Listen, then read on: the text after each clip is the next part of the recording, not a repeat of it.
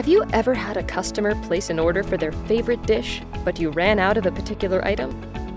When you run a restaurant, you should always keep an eye on your stock level so that you never run out of items. Staying on top of your restaurant's inventory operations and managing your inventory procurement is easy when you use Sapaad.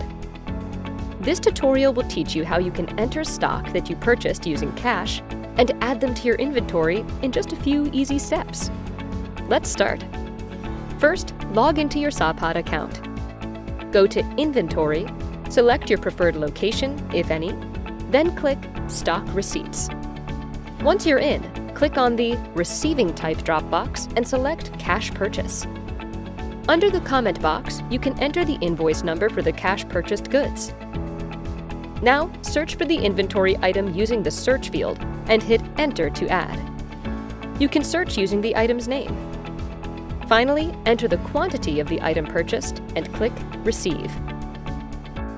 In case you've purchased the item at a different cost and you wish to change the price of an ingredient, Step 1. Go to Setup, Inventory Setup, Inventory Settings, Inventory Global Settings. Step 2. Toggle the Allow Goods Receipt Price Change option to On. Now return to Inventory, Stock Receipts, and repeat the process that was mentioned in the beginning of the video.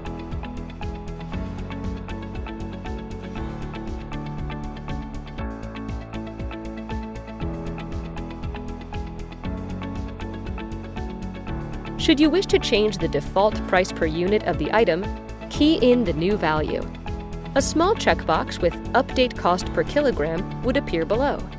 Enabling this option by checking the box will update the cost per kilogram of your ingredient depending on the new price. You don't have to check this box if this is a one-time purchase and you don't wish to update the existing price. Finally, click the Receive button to update the stock in your inventory and save your changes. And there you go! You've successfully added a cash stock purchase to your inventory. You can also check out our previous video on how to manage purchase orders on Sapaad at our YouTube channel. Want to learn more? Click on the link in the description box below to book a demo.